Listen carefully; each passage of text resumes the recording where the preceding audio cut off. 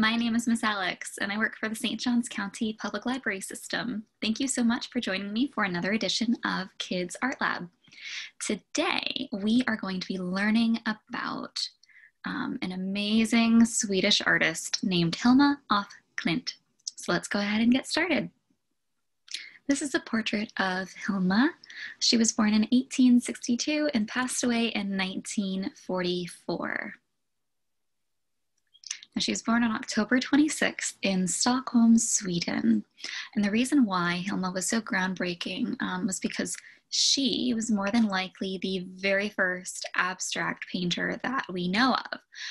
Now, in the past, there were several male artists who were kind of considered the first abstract painters, such as Vasily Kandinsky. However, between 1906 and 1915, Hilma created almost 200 abstract paintings just in that short period of time. And those actually predated her male contemporaries who were known for abstract art.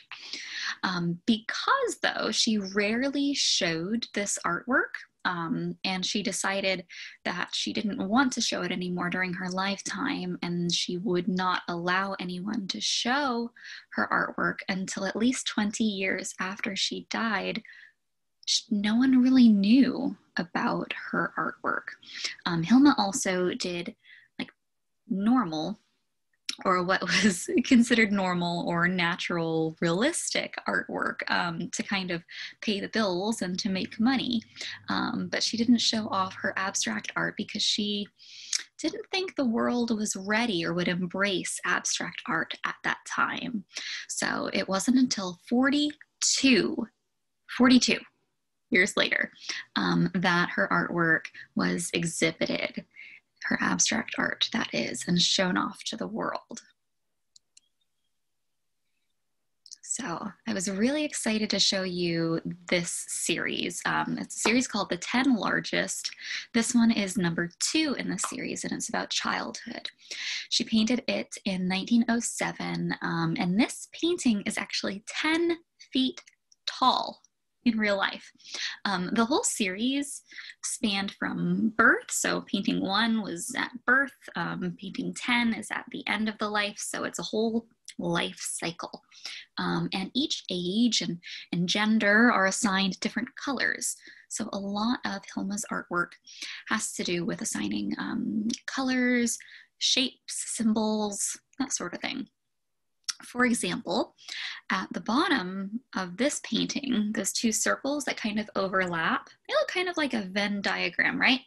Well, that part in the center is meant to show development, or maybe in this series, some sort of, growing up. Now, this is that same piece of art. You can see it on the left in this photo, but this is a photo of almost the whole series. You can really get a sense of how huge these paintings are. And this was from a show, I believe, at the Guggenheim. It was in, I think, 2018, so not that long ago. So her artwork, because it's still rather new-ish in the art world, it's still being displayed because it's so futuristic, I think, even though it was painting at the very beginning of the 1900s. Okay, this painting is called The 7-Pointed Star. She painted it in 1908. It's painted with tempera, gouache. It has some graphite on paper, and then that paper is mounted on top of canvas. And this is part of a series of 21 paintings that are all a different representation of the 7-pointed star. Now, hang on, you say, hang on. That painting doesn't look like a star, right? No, not necessarily. That's why it's abstract, right? It's not necessarily what we would think of when we think star. However, if you look a little bit closer, it reminded me of a flower, and you can see that there are 7 petal shapes that are yellow and 7 petal shapes that are blue in this one, which kind of corresponds with her color gender thing.